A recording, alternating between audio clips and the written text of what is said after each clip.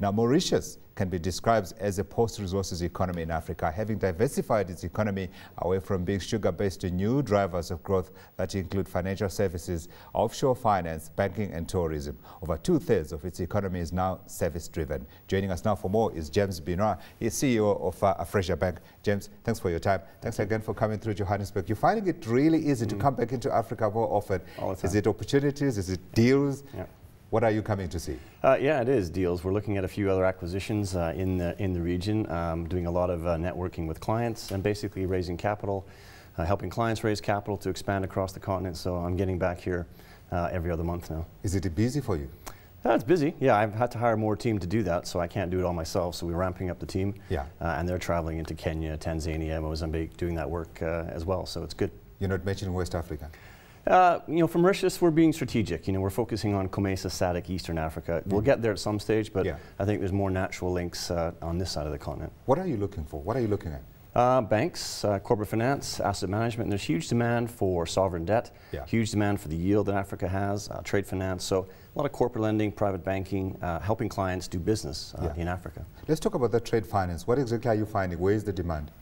Well, there's a lot of commodity shipments still going out to China, a lot of other Indian demand as well, so quite active in shipping, obviously all the commodities which Africa produces, so still quite strong even though it's been subdued a bit from the Far East lately. Now, in terms of that foray into Africa, what are you doing? Are you coming in and setting up shop? We know we set up in Zimbabwe, it was a partnership with Kingdom Bank. What's the strategy there? Is it acquiring? Is it partnering with locals? What is it? It's partnering. It's partnering. It is partnering. Depending on what their want is as well. Some people do want to exit if it's a family-owned bank, or they may want to exit in time.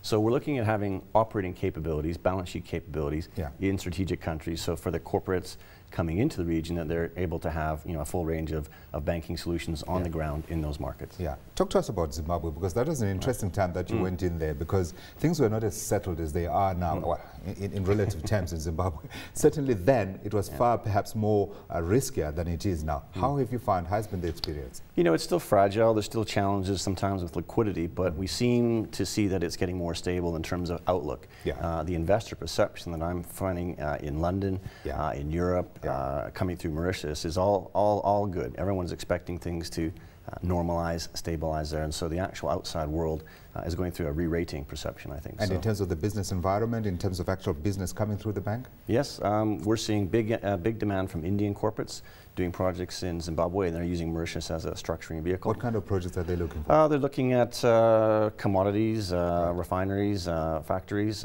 same coming out of China as well, obviously. So it's wide-ranging, China and India. Yeah, I joke with my friends. The last time I was there, I remember driving up to Harare, and I remember joking with a friend of mine that actually Zimbabwean cars were overtaking me. Now, of course, that precedes the years when there was no fuel there, and everybody was driving at 30, 40 kilometers an hour. But in addition to that, just looking at the level of volumes of traffic on the roads, including trucks and that kind of thing, you generally get that sense that this economy is ramping up. You get that impression that it's busier, busier than people think when you get there, and you see quite smart restaurants and shops going up, shopping centers. So it's moving. Definitely, you can feel that. Yeah, let's talk about the position of Mauritius as a conduit, if you like, for fans that are looking at Africa. Just how does that work? Explain for us. Well, obviously, Mauritius has many investor protection agreements, it's got tax treaties, but it's also a very stable regime, and it has access to lots of foreign currency. So in terms of providing an overall capital solution combined with advisory, and we use Mauritius in conjunction with our operations here in South Africa, so we can help people do a lot of things across the continent. So Mauritius is just it's a good capital haven, a good place to do logistics and financing for projects across the continent. Are you sitting with a lot of money from the East that's looking to find its way into Africa? How much money?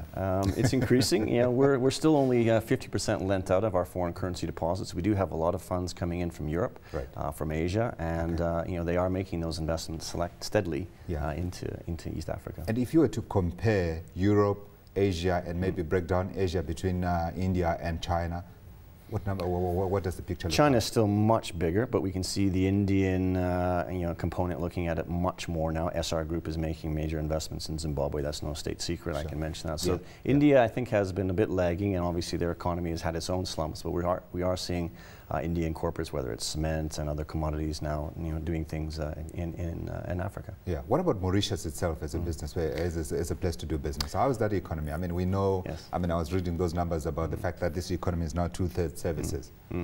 It is. I think you have to look at Mauritius as a place to do business from. It's only 1.3 million people. So to come there as an end market in its own right is perhaps a bit crowded. But if you are incubating and using that as a regional platform, and it's a very effective, very efficient, very pleasant business environment to do regional trade. Yeah, but in terms of the business environment, sorry, in terms of the business actually taking place inside Mauritius itself and prospects for that economy on its own, how does that look? It's subdued right now, mainly because we're still orienting our tourist market away from Europe into Asia, and also just generally trade flows have subdued around the world. So it's a bit subdued. But as the African trade continues to pick up, that creates an infrastructure spin-off and people settling in Mauritius spin-off. So in another year, I think the economy will be back at a pretty good recovery. But even then, it's still going to grow at 3 or 4% this year. Let me bring you to your presence in Africa. I mean, so we spoke about Zimbabwe. What about on the eastern side? Because we've seen quite a few discoveries of natural resources and that kind of thing. What role are you playing there? We are doing a lot of trade finance and project finance in Mozambique, Tanzania, Kenya. We are looking to set up operations in 1 or 2 or 3 of those countries in the next 12 months. So we want to have some balance sheet and banking capabilities on the ground in a variety of those countries.